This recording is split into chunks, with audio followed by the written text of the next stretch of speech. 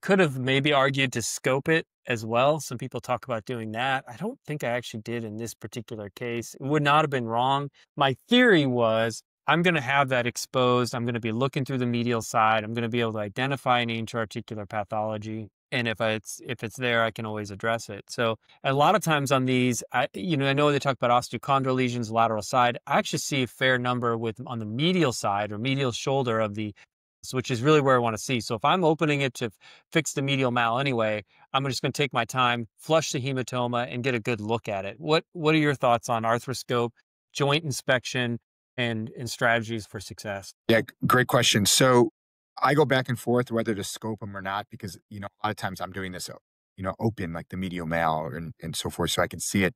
I do like I'll use like a small joint scope, like a nanoscope to look at the joint many times and even just to evaluate it and to document the joint Document. injury. Yep. I think that's a big thing because, like you said, those medial osteochondral lesions, we see them, and I think Yep. they're underreported Yep. because I don't think people are like looking for them. I'll make a point to look for it, and most of the time you'll see it, or you'll see like the cartilage, almost like a fractured windshield. You'll see like a dent in the medial dome, and so I'll remark on that. I'll take an image of it. Many times I'll take photos of it. So I think they're very helpful.